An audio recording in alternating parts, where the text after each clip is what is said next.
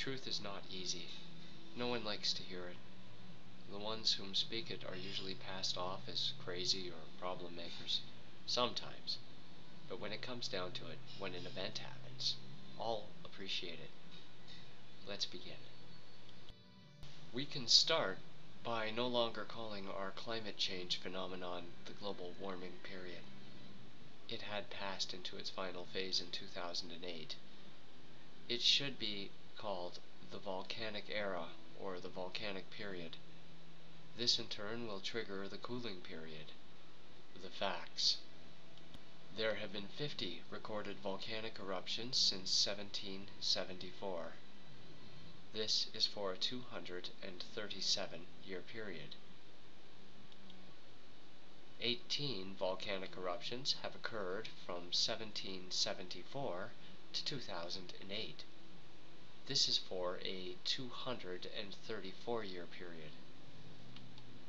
32 volcanic eruptions have occurred from 2008 to 2011. This is for the past 3-year period. There have been 14 volcanic eruptions to the end of September 2011. This is for the past 9-month period. One volcanic eruption places more carbon emissions in the atmosphere than the entire history of all of mankind's CO2 emissions. We have had 14 volcanic eruptions this year alone to August-September 2011. The United Nations Scientific Advisory Panel, the IPCC, now tells us to prepare for water rise. This will not occur either. Water rise happens at the end of cooling periods, not warming periods. The facts. Our ice core sampling done by the European Group of Science in 2008 tells us volcanoes occur at the end of warming periods. This is what causes cooling periods. The IPCC is wrong again. Vacuum IPCC panel member has admitted to falsifying records for the UN report for Kyoto in 1996.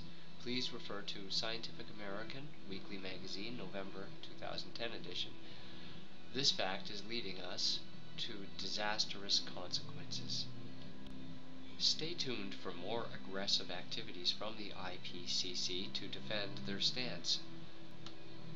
However, northern ice melt studies published in December 2010 by the Joint University of Alaska and the Russian Federation of Science tells us the following. Global warming is catalyst-driven by frozen methane hydrates warming, releasing CO2 into the atmosphere in a feedback loop. The warming period cannot be reduced, reversed, nor stopped. Just as the 12,000-year event did, with the exception the cause was an asteroid impact to trigger the methane release, this period too will come to its natural conclusion. Volcanoes will occur in greater frequency for a period of 15 to 20 years until enough ash and acids enter the atmosphere that prevents the sun's rays from reaching the Earth for a 6 to 8 month period. This is followed by an 80-year cooling cycle period by the year 2015 to 2025. Temperatures will begin to range worldwide from -10 degrees to -70 degrees. Tundra and desert areas will expand. If the temperature returns, it will be about 300 to 350 years, and the new ice will melt, causing water rise of 5 to 7 meters. Also, as acids and ash form hydrogen peroxide are trapped in the ice, as the ice melts, hydrocarbons then filter this material and superoxygenates the atmosphere, creating excellent conditions for plant and animal growth. The Earth will have fertile soil and fresh water for another 10 to 12,000 years until it occurs again. This is not a planet-ending event. With proper preparation, 4 out of 5 persons in the developed world could live through this event quite comfortably. The cycle is very simple and easy to understand. It is called glacial ice return or glacial ice rebound, depending on where you are in the world. This is just a simple physics of pressures. As warming causes glacial ice to weaken and break, enormous pressures are lifted off of the tectonic plates. The planet then adjusts with internal pressures causing volcanic eruptions approximately 3 months past the ice break. 7 months after the volcanic eruptions, the tectonic plates finish their adjustment of energies causing earthquakes. This is a total of 10 months after the ice break. There have now been enough activities to prove this theory as true. In short, this theory makes all previous global warming models outdated and irrelevant, including the models all governments and businesses following in 2011. The facts are 14 glacial ice breaks, 14 volcanic eruptions 3 months past the glacial break, 14 earthquakes 10 months past the glacial break.